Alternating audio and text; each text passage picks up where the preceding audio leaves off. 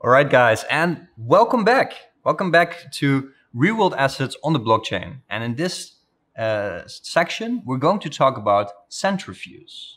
We just talked about the art exchange, and we just also talked about why we need real world assets on the blockchain. We need to increase our market cap. We need to increase our liquidity. And centrifuge is, in my opinion, the unicorn in this field. This can be the Facebook moment for Google, for blockchain. This can be the Napster or the Netflix or the Facebook or the Google that we have been waiting for in the blockchain space. So pay good attention and try to understand what centrifuge does and what centrifuge is.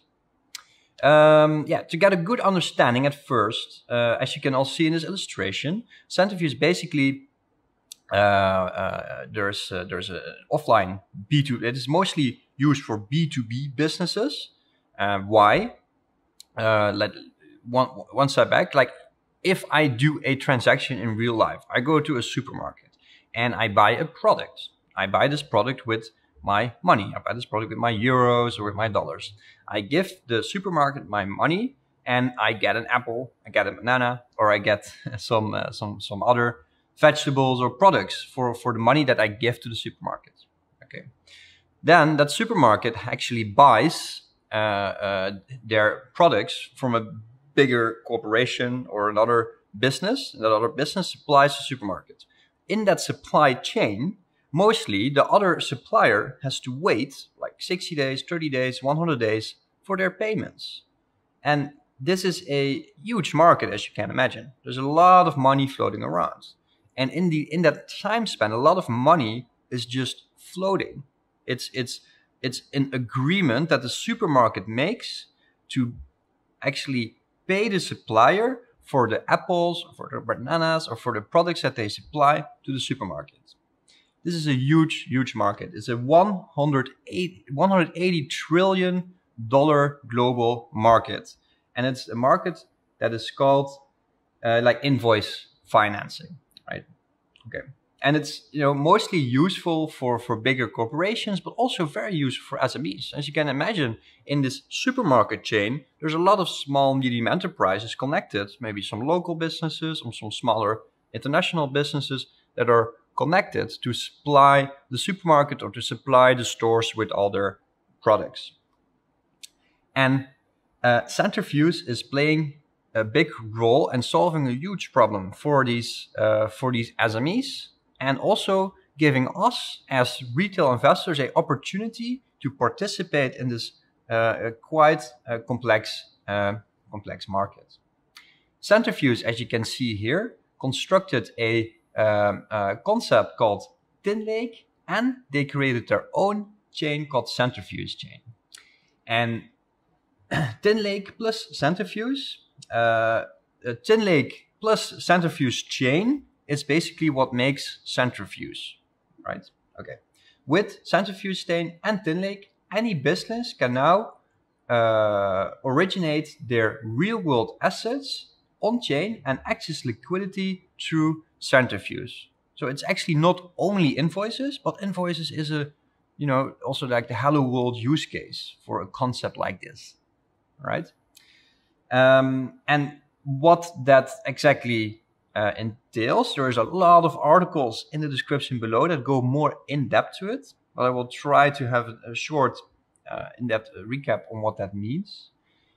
Tin Lake is a securitized debt for Ethereum, which lets investors and borrowers finance their own asset pools. Tin Lake smart contracts are open source and integrate easily into the DeFi ecosystem. Tin Lake uses centrifuge chain to originate individual fungible assets used as collateral for loans. All right. Centrifuge chain is an open source permissionless proof of stake blockchain built on Substrate.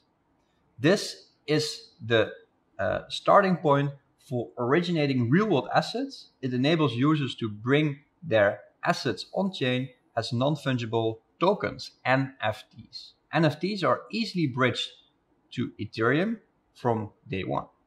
The chain is powered by the Radial token, which empowers its holders with governance powers and provides incentive for validators to operate it. They are now live on mainnet with 10 validators, and they're live, but they're running a test. So they're live, but they're like beta and beta stage. So that it's not, you can already exit it. You can look into it. You can contact them if you're actually SME and you need these kind of services. They will provide it to you. But they're live, so that's exciting, and we're gonna look into that in our next slides. So there is this really cool use case. This is really cool example where that is now actually live, and we're gonna look more in depth into that later on in the following slides, where MakerDAO, Centrifuge, and Console Frights did a partnership, like a real partnership, not like, you know, how we see that with our friend Justin or other chains that do partnership. This is a real partnership, and this was also not really hyped. This was not really hyped. Not a lot of people were actually aware or saw the significance of this partnership. But what was happening in this partnership is that big container boats that are moving around the world to supply, as just explained, for example, supermarkets or other chains, these big container ships have a lot of like invoices that will be paid in longer periods of time. But it's kind of certain, it's kind of like 95% certainty that these invoices will be paid because the people that actually take the goods, when they consume the goods, like a supermarket, the chance that the supermarket will not pay its suppliers is really low, because the supermarket needs new supplies, right?